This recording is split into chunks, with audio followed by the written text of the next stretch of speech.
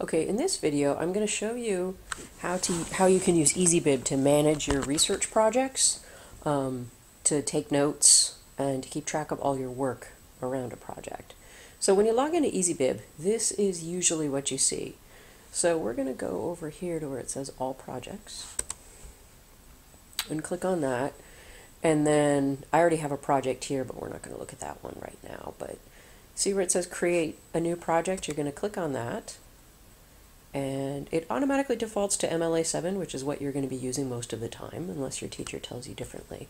So just leave it right there, and then I'm going to type in, let's just say that I'm doing a Silk Road project, because that's something that some of you have to do. So you give it a name so that you can differentiate it, because once you start using this for more than one project, you're going to need to have a way to keep track of them.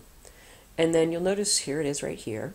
Now, if you have some sources, you click here on bibliography and you can enter in your sources. Now, if you want to take notes, you go over here to where it says Notebook, and you click on that.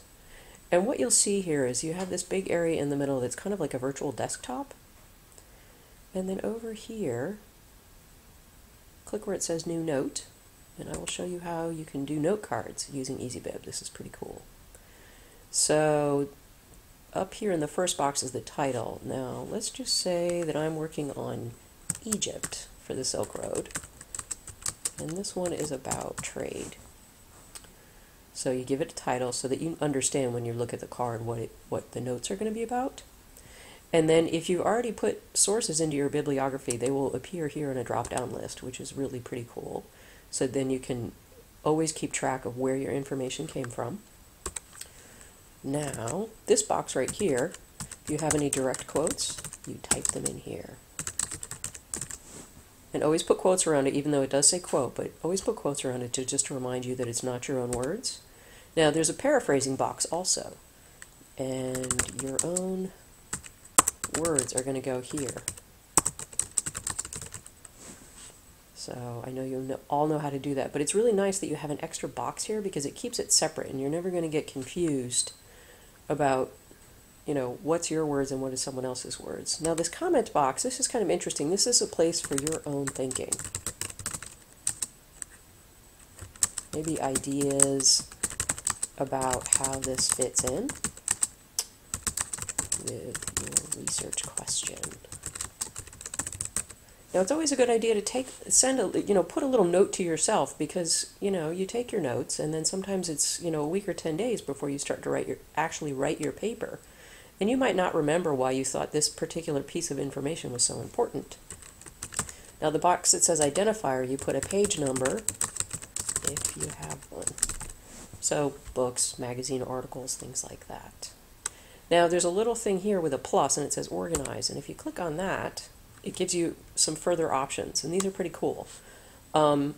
You can group your cards by subject, and I'll show you how to do that in a minute. So if you've got different groups, again, you've got a drop-down menu. Tags, it's kind of like you attach a keyword to it so that you can find your notes more easily later on. So this is a card about trade, could also be called economy. And let's just say I'm going to turn this card red. Scroll a little bit more and click where it says Save Note. Now here's our note right here. And you'll notice,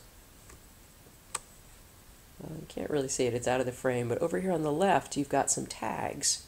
So you can click on Economy and there's your note card. So that's pretty cool.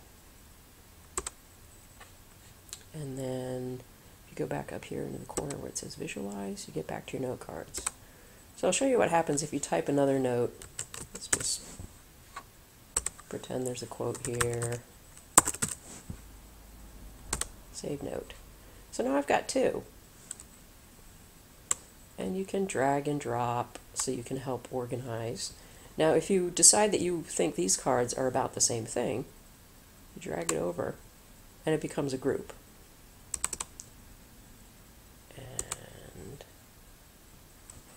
If you decide that you don't want them together, you can separate them as well.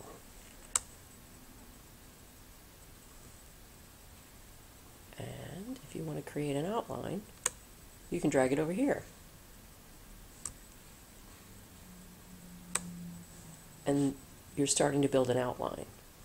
And if you decide you don't like the order, you can change the order. Now up here, you can put in your thesis or your research questions so that you always remember what it is and you have it handy. Now these are just some of the basics. Also, you'll notice up here there's a save button. It auto-saves every few minutes, but it's always a good idea to check it and make sure that you save your work.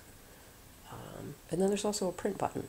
So if you click on print, you can select your options, and then you can actually have a printable version. So say you're doing an in-class essay writing and you want to bring your notes into class, that's an easy way that you can do that. And these are just a few basics on how to get started with EasyBib note cards.